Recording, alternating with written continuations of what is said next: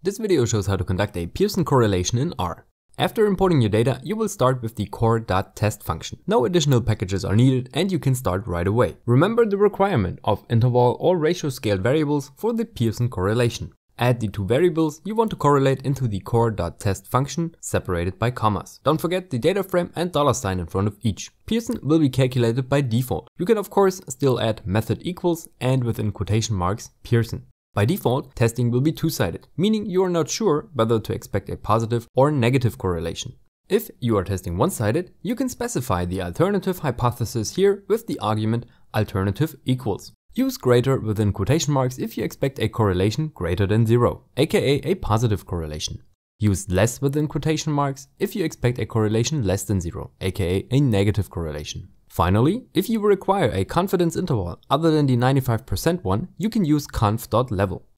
I will run the two-sided calculation now, even though I could justify testing one-sided. The output will reveal the t-value, degrees of freedom and the p-value at the top. Furthermore, you will get your confidence interval below and the correlation coefficient at the bottom. First, I'll focus on the p-value. If it is below the predefined threshold, for example 0.05, the null hypothesis can be rejected. Reminder, the null hypothesis assumes no correlation, neither positive nor negative, between your two variables. In my case, I defined alpha as 0.05 and can therefore reject the null hypothesis because my rounded p-value for a two-sided test is 7.9 times 10 to the negative 8. Note, the one-sided p-value will always be half of the two-sided p-value, in case you specified the correct alternative hypothesis.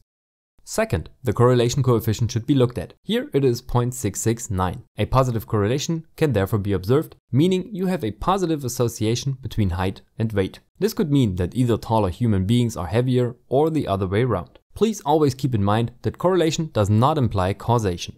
Furthermore, a small p-value does not tell you about the magnitude of the correlation, aka effect.